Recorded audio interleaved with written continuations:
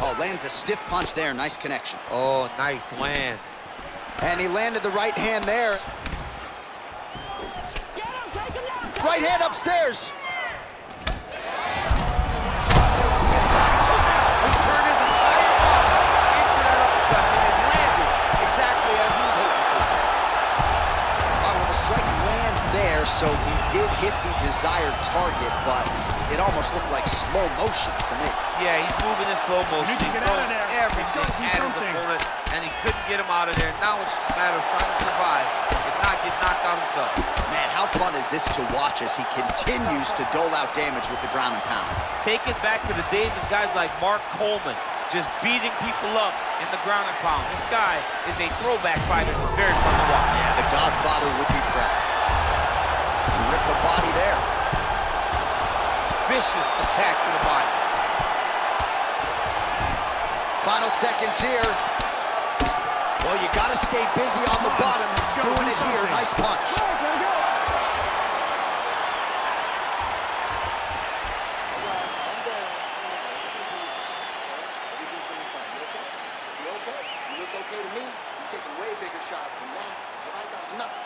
All right, so his legendary chin holds up despite getting knocked down in that previous round. DC, take us through the highlight. He's as tough as they come. There has not been a guy that can take shots like this. Most times the night would be over, and gladly over after you take a shot like this. But this man's just too tough. Some people say he's too tough for his own good. He would not agree with you. He wants to fight. All right, so here we go with our fourth round of a possible 5, and a lot of fighters change up their training camp when they're fighting 5 rounds versus 3. Yeah, you gotta change it up. You have to mix things up because fighting for an extra 10 minutes is not normal. Guys don't do this normally. 15-minute fight. So you have to do things physically and also mentally to make sure that you're ready to go that extra 10 minutes. Now connects with a right. Posturing up now. And now the damage is about to start. You need to get out of Man, this is some serious ground and pound here, DC. He's not just staying busy for the sake of staying busy. These strikes are doing damage. Oh, yeah, no pity pat to this guy. This guy's trying to land, and he's trying to land effective strikes.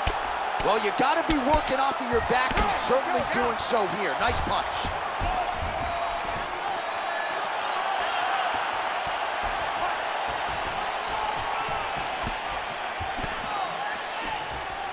Oh, that's a nice strike.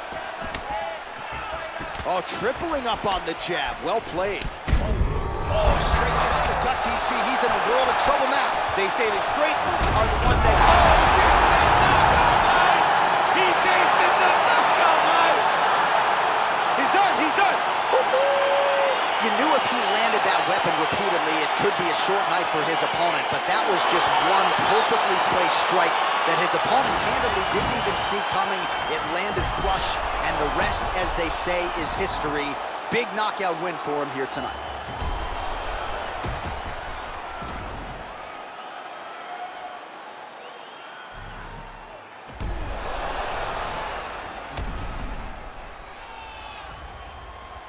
Now we go inside the octagon. Bruce Buffer with the official decision.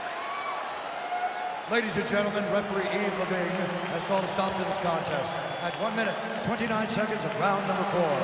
Declaring the winner by knockout and new undisputed UFC heavyweight champion of the world, Andre. So there he is, the new UFC heavyweight champion. DC, I remember when that was your reaction.